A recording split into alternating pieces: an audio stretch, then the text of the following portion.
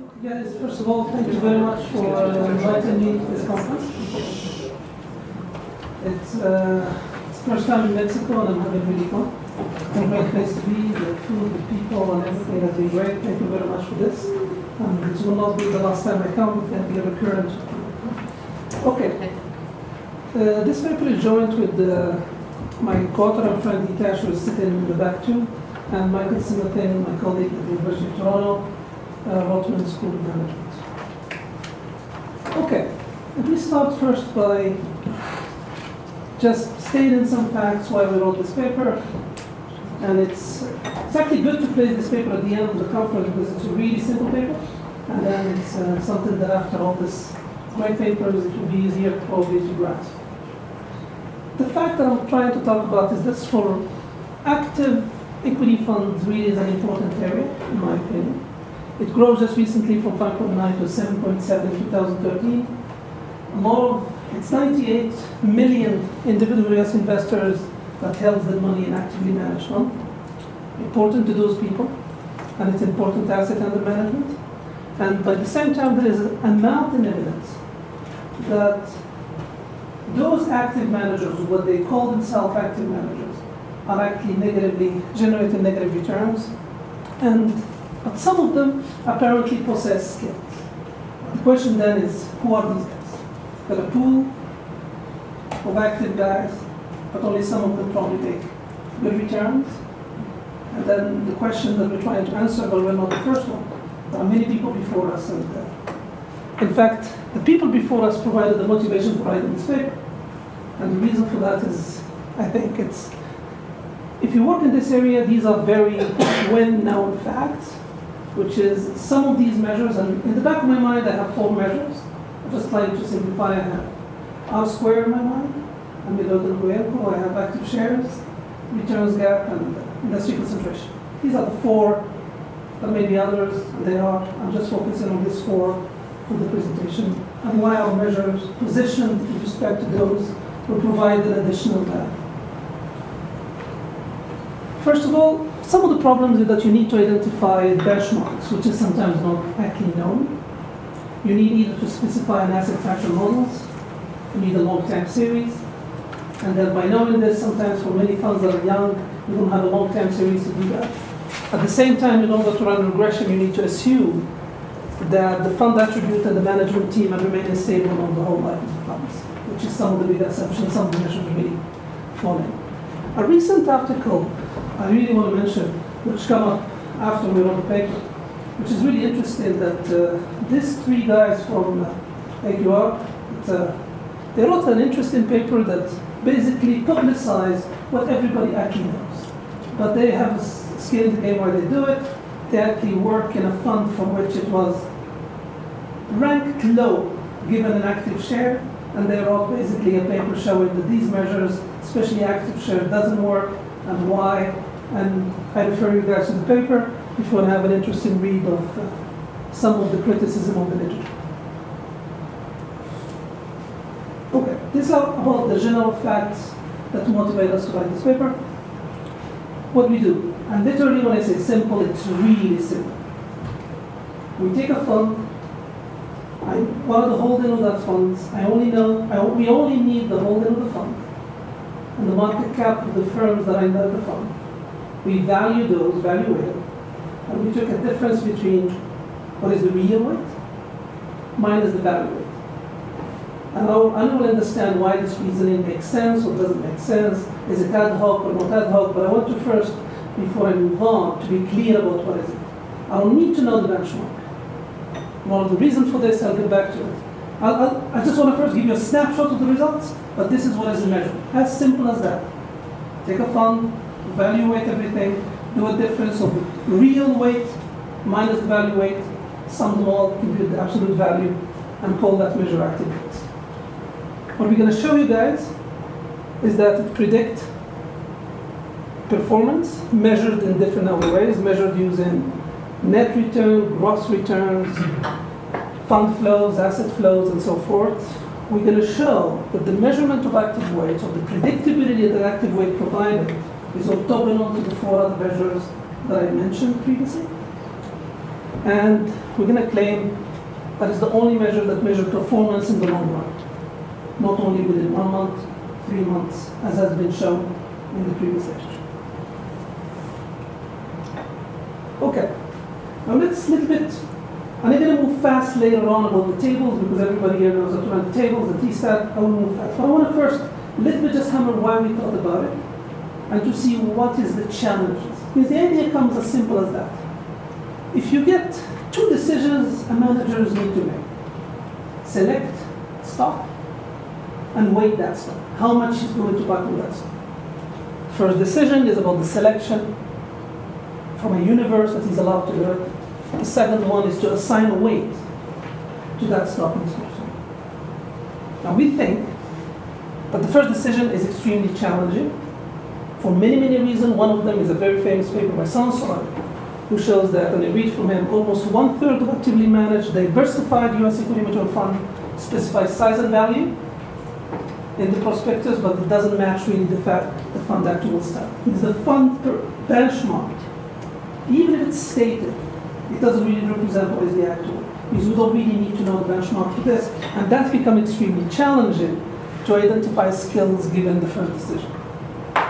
Now we think the second decision is probably easier, and we will say why a deviation from value weights makes some sense, even if it's extremely simple. Simple is not bad sometimes. When a fund manager does some research, he does a research to overweight or underweight some stocks.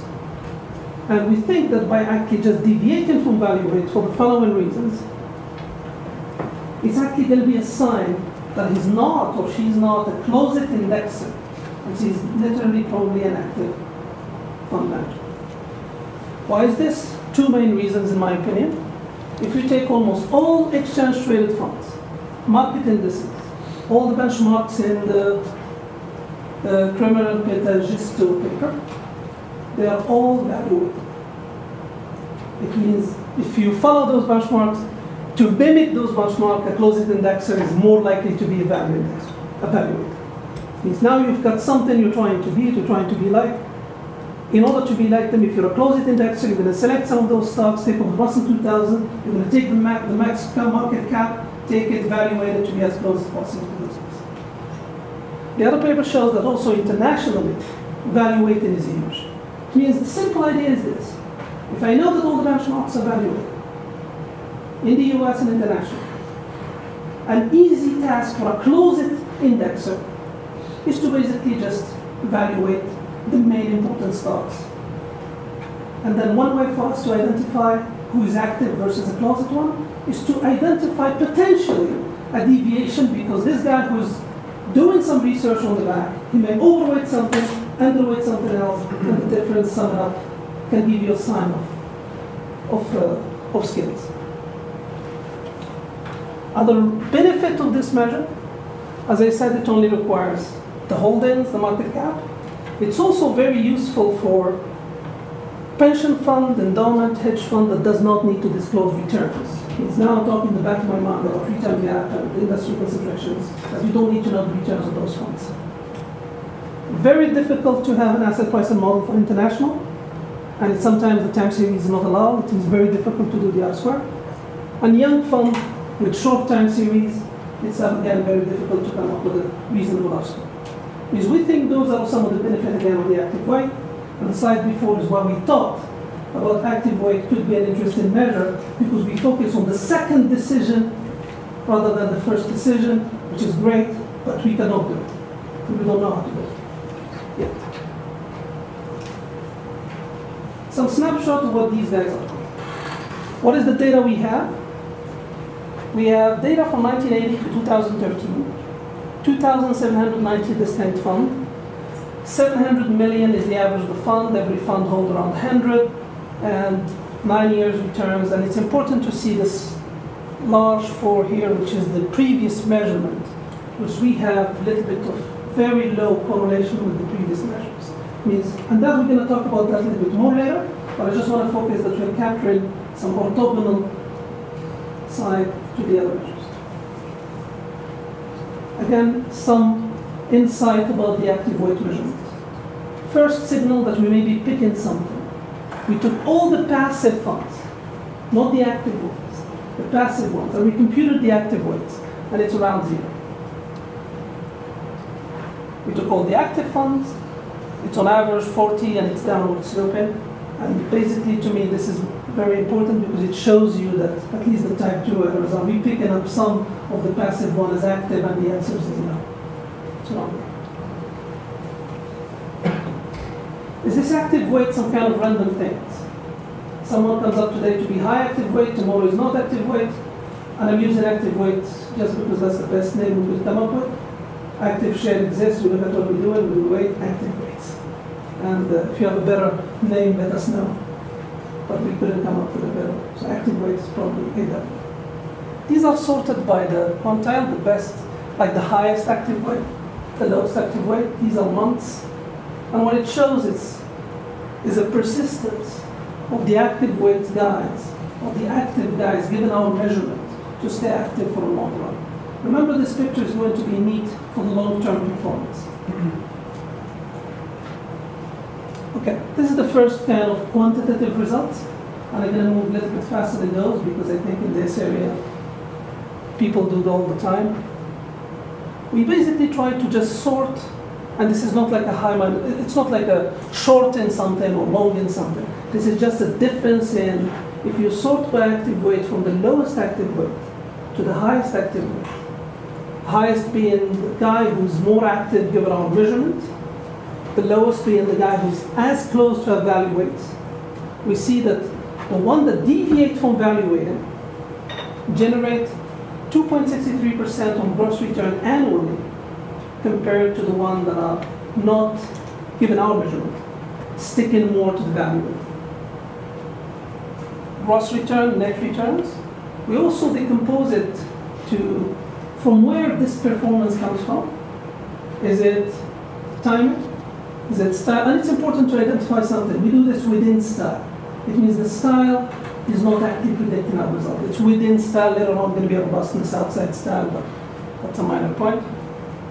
We show that main return is coming from the characteristics selectivity. Now, this is can provide, you guys are saying you don't have any decisions on how they select stuff, but the measurement of Daniel and others show you it's coming from selectivity. But remember, overweight in something or underweight in something, it's a decision of selecting more of that stuff. And this is from where it's coming. Means this is actually in my opinion, this is the whole thing, to be honest. We identify that these guys make a persistent, and I'm going to come to the persistent part, 2.43 net returns after expenses. For this pool that identify themselves as active, there is large variation, and the one that our measure identified seems to predict performance. Of course, we run this. We look at, is this a risk or is this alpha? We do this in both unconditional, and the results hold. You got 2.55 again, 2.33 net. The same thing for the conditional person, 2.64 and 2.43. These are the load-ins. And I want to focus a little bit on what's going on in that thing here. This took us a lot of time. From where this performance is coming from. Because I agree with you guys as you're doubting why. Is there a theory somewhere that this active? No. But for the time being, we're just controlling SMB, and we still find returns. And the question that bothers us a lot, and we thank Fersen for this, is that he identified a lot of these things to be measure work for us, which is why we still see a monotonic relationship when it comes to the SMB factor. And probably this is driven by the fact that we hold in a lot of small stocks in the way we actively weigh, in the way our measures probably pick up. And we're going to spend some time just to show that probably that's not the case. Means even if you control on it, we know there's a linear regression, whatever, that probably there is something out there. We do kind of mini robustness to this table to make sure, or to the first table, to make sure that what we identify is not driven by the small stock, and it's not driven by the way we measure active weight in terms of value weight and stuff. What do we do? And I'm going to move a little bit fast into those just to give you a flavor. And we're only going to report the high minus low, and we have an appendix if you're interested. you can see all the other numbers. What do we say? If it's coming from the SMB stocks, the SMB, what we're going to do is that we're going to control, we're going to construct a market. I'm going to go a little bit fast. We control an index, an equally weighted market factors. We orthogonalize, we construct that market factor that is equally weighted, which is orthogonal to the market, which is a famous way to do it, and then we control for it for the SMB. We exclude the small stock and do the measure. We condition on the lag SMB loading. We use the time in which it was a negative SMB returns, which means now it's impossible it's coming from SMB, but we still found the results very strong. It means just from the fact that the SMB, our results are not driven by small stocks. Given 5 different robustness, and we feel a little bit confident, and plus controlling for the SMB itself, we feel a little bit confident that it's not coming from them. I'm going to skip the other things to talk about quickly that we have also shown that the alpha is not coming from volatility timing. Because there is this concern that the Daniel and L measure, which is focusing on selectivity, market timing, it's not controlling for the volatility, being the volatility negatively related to the time. And we found that actually not coming from that, and our alpha is still persistent, 2.06. I'll skip the multivariate analysis, but we know this. Just 1 minute on this one. Everything so far was on the univariate analysis. For the multivariate analysis, we just had the change of control for other measures other than the active weight. And then what we show still is significant with the 4 factors, still is driven by the characteristic activity. And in this example, we want to spend some time doing something different. So far, we've been talking about performance as being returns. But at the mutual fund, there is other thing that matters, which is asset growth, fund flow, and this new paper by Burke and someone else. Sorry. Vandesberg paper, sorry if mispronouncing. Mispronouncing? Jules and Burke, who actually show that we should, if you want to really test any performance of the mutual fund, we should look at value added. We did that too, and we showed that in fact the value added, our measurement predict both performance in terms of returns, characteristic selectivity, asset growth, fund flows, and value added. This is an important table from when you have already 4 measures in an area. It's very important to say and to hammer the point that we're not having an intersection. And the first thing that I showed you about the correlation is never enough. Because as we know, in anything that you measure, unless it's linear, correlation doesn't mean anything. And then you might end up with different other properties when you correlate the distributions. What we do here is that's basically simple. We regress the active weight, which is our measurement, on each one of those factors. We pick up the error terms, which is the orthogonal, and we sort with the orthogonal. And we still found that we have an extra information that is coming up from the fact that it's not in the active share, in the return gap, and in the R square. Again, same thing. I didn't mention the persistence about that. I didn't mention what do we do in terms of 2 years, 1 year, 5 years. If somebody is skilled or talented, is he going to be good only for 2 months or 1 month? Because the majority of these things are 1 month return. In this paper, actually, and we found it surprising we don't find these results in the other paper. Why we don't actually look at 2, 3, and 5 years. And what we do, and recall it was persistent, these are actually basically sorting and holding the position for 20 months.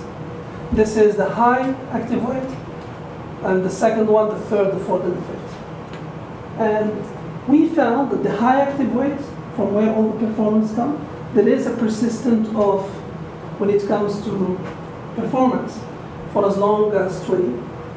We do it 20 months, 20 quarters, sorry. We do it also in a different way, for which we do the exercise also for the industry concentration, return gaps, active share, and R square. And we sort, we do it in these cells, and we hold it again for 5 years. and we found that it's actually significant for us, not for the others. We do this exercise using deciles, using quantiles, and also just a half-half. It means, in a sense, what we have done so far is to introduce or present a literally extremely simple measure that requires two things I need to know whenever you are internationally. I need to know your market. I need to know which holding you have and what is the market cap of those holdings. I don't need to know the benchmark. I don't need to have the longer time series. I don't need to understate or overstate some benchmarks. And we show that we actually do well in terms of all measures of performance. Active, which is returns, gross and net, fund flows, value added, and assets under management. We also show that no measure of managerial activeness is perfect. We know that that's our problem, but I want to first say this because I don't want to forget it. The only measure that have predicted performance for longer horizons, we have a problem with our measure. I think it's a main problem because we're silent about what the heck these things are coming from. I don't know. We don't measure, we actually even thinking of this as being a low bound because we're actually silent about the part that is selecting the stock to start with within the universal benchmark. But as I mentioned before, somebody selecting a stock A, you have no idea what is the real benchmark. You have no idea what is in his mind with the research. It's extremely difficult to say what is there. And I think we put all the last thing, which I think is important in this literature, in my opinion, we put all the results and the code and everything in the website, and please guys use the measure, it's there, everything is there, and if you find any flaws or any mistake, or you cannot replicate anything, I'll feel very happy to communicate with you guys, and the website and everything is, we have all the data and stuff there. Thank you very much. Well, thanks very much for having me. Really a pleasure to be down here, and I enjoyed reading the paper very much. I guess as much as I appreciate this opportunity, I should put two caveats with challenges that I face here as a discussant. One is I'm now the only one that stands between this group and happy hour after this. The second, slightly more substantial challenge here is this paper has the distinguishing feature of being a forthcoming paper in the review of asset pricing studies. My understanding is it was accepted quite recently, so congratulations to the author on that. It seems like they're getting great traction here. Given the sort of forthcoming nature of the paper, the ability to make constructive comments is a little bit diminished. So I'm going to take the opportunity to talk a little bit more about positioning and what I think we've learned from this, and maybe out of some of these comments comes some opportunity for future research or other ways to look at some of these questions. Let me just start with the big picture. So the big question that we're focused on here is just, do active mutual fund managers have skill? Do they have some ability to beat their benchmarks, to generate alpha? The sort of answers we have to this question are, we start off with that sort of negative starting point. So going back all the way to Jensen in '68, it kind of looks like on average, actively managed mutual funds have, at least after fees and expenses, have a negative alpha. There's not much evidence, if any, that there's sort of average performance of these mutual funds. The sort of remaining question out there is, well, do some funds have some sort of skill? Are there some funds out there that can generate positive alpha? It's a tough question because there are all sorts of different dimensions that we could sort funds on. So we got to come up with some way of having some theory or some motivation for why I would look at a particular variable. If I can motivate it sufficiently, kind of come up with a rationale for why that's a reasonable way of splitting the data, and then show that there's alpha according to that sort, it's going to make me think that maybe there is this subset of funds that does have skill. So a few approaches that people have taken, and this is just a small subset of a very large literature. At first, the sort of Carhart approach of let's just sort based on past performance. It looks like if you sort based on past performance, at least based on raw returns, there's not much there. You basically explain it with the four-factor model. There's a little bit more recent work that suggests if you look at the holdings returns as opposed to the fund returns, and you sort based on kind of past fund alpha as opposed to past fund returns, maybe there's some persistence there. There's another kind of approach we could take is look at characteristics of the managers. You have the Chevalier and Ellison result that there's some characteristics of the managers that seem to predict some aspects of both beta and alpha funds.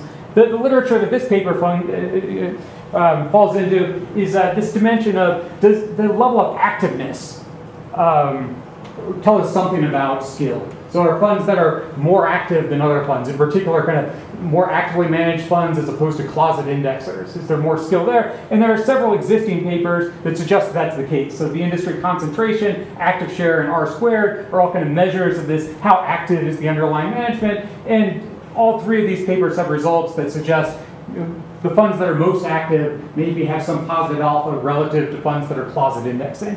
Active weight very much fits into that category. So I see the contributions of the paper as kind of twofold. So the first contribution is additional evidence of this sort of activeness dimension. So we have these three papers that suggest that these mutual funds that are most active seem to have the most skill. I think this is pretty compelling additional evidence in favor of that finding. So we have a new measure that I think has some intuitive appeal, probably has some additional benefits.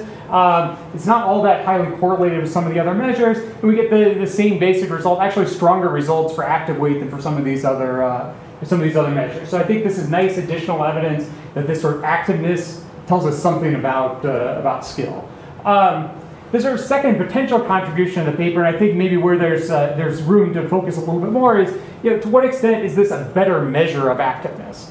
So there's something, it's better on this dimension of it's easy, intuitive to calculate. Maybe I can take it across some areas in which I can't apply some of the other measures. Empirically, it seems to be the best predictor of future performance.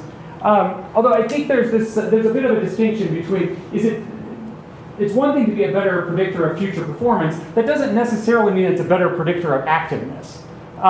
So that's one thing I want to focus some attention on here. And I think the paper conflates these things a little bit of, I think the first point of the measure has to be coming up with a proxy for activeness, and then you use that proxy to say whether or not activeness is related to skill, as opposed to skipping straight to interpreting this sort of active weight as a direct measure of skill. So I want to think more seriously about, to what extent, is this a more accurate measure of activeness, or does it capture some dimension of activeness that's kind of different or more important than some of these other measures? Okay, so what is activeness? This is something I struggle with a little bit. You sort of have, I think, three classes of funds that we want to think about here. One, you have sort of passive index funds. So clearly passive investment, you're just buying the S&P 500 index or some other index. You've got active funds that are actively seeking stocks. They're going to pick their stocks. They're going to choose stocks they think are going to outperform the market. And then you have closet index funds that kind of look like they're active funds. They're not index funds, but they're not really pursuing active investments. And probably a couple of different categories of these. And I think the paper seems to be saying more about kind of funds that are kind of look and marketed as active, but not really delivering active results. I think of Fidelity Magellan as maybe being an example there, just a big actively managed mutual fund that basically gives you the S&P 500. There's also another class of funds that are intentionally passive but not index funds. So I think DFA, for example, is clearly a passive investment strategy, but it's not an index fund. I think that we would put this into this closet index bucket. The goal of this sort of activeness measure is to distinguish these two types of funds. So I want to figure out, distinguish the true active funds from the closet indexers. One thing I struggled with more is, should I think about this as just a discrete, either a fund is active or it's a closet indexer? Or should I think about this as a spectrum, that there are some funds that are more active than other funds? And I struggle a little bit with how to think about what I'm really trying to measure here. Okay, so active weight. Active weight sort of starts with this sort of premise that there's basically two decisions that a manager needs to make: what to invest in, how much to invest. Index funds, they're going to invest everything in the index. They're going to evaluate essentially all of the major indices that funds are tracked based on or evaluated index. An active fund can do whatever they want. So maybe they choose maybe they evaluate, maybe they don't. The activeness of this first dimension is tough to identify, mostly because we don't see we don't know the benchmark index. We don't necessarily know what index they're trying to hit. So the paper here proposes let's abstract from this and just look at the second dimension. I think the presentation talked about this pretty clearly of what they're trying to measure. It's just deviations from value weights. Okay, so there's several alternative measures here. There's already some discussion of this. how do you measure how active a fund is? One could be industry concentration. So are you overly invested in the telecommunications industry relative to the S&P 500? It's going to tell me you're not a passive investor. You're actively investing in telecommunications. Active share is going to look at deviations from the benchmark. They face this challenge of what is the benchmark, so the Kramer's paper takes the approach of, well, we'll just say how far is the deviation from the best fit benchmark. R squared is an approach where we say, let's just run a multi-factor regression and let's see how well the multi-factor model explains returns. If you have a low R squared, that's going to suggest you're doing something active, can't explain your returns, so that's an active fund. Active weight takes another approach. I think from first principles, these are all sort of reasonable measures. I don't think that there's a clear reason to prefer one of these over the other. So I struggle a little bit with making an argument. It seems like this empirically works pretty well, but I don't know that from first principles we would necessarily prefer it. What are we doing in active weight? Conceptually, you have index funds down here are just choosing zero active weight. They're going to evaluate the portfolio. Active management with weights unrelated to market capitalization here. You could have type 2 errors or type 1 errors. So you could have passively managed funds that don't value weight. DFA might be a good example here. So DFA is going to pursue a strategy where they buy some subset of small cap funds. And the weights they put on those small cap funds are going to be more opportunistic than tied to the actual value weights. So here would be an example of a passive fund that I suspect actually would have reasonably large active weights. If I want to think about my own portfolio, it's entirely passive, but I think it actually would have pretty high active weights. The reason is I'm investing some in a large cap index, and then I'm tilting that index towards small stocks and towards value stocks. If I pursue that sort of investment strategy, I'm going to deviate from value weights, but it's still a passive strategy. So there are going to be some of these type 1 errors. There's also type 2 errors where active funds, I actively select 10 stocks, but for whatever reason I evaluate them in the portfolio. I don't have a clear understanding of how common that is among mutual funds, but I think that's probably worth thinking about a little bit more. Do you see people pursuing that sort of investment strategy going out? Maybe you can look at funds that you have some a priori reason to believe they're actively managed and look at how far they deviate from value weights in practice. That might be useful. So relative to active share, active weight is going to tend to decrease these type 1 errors.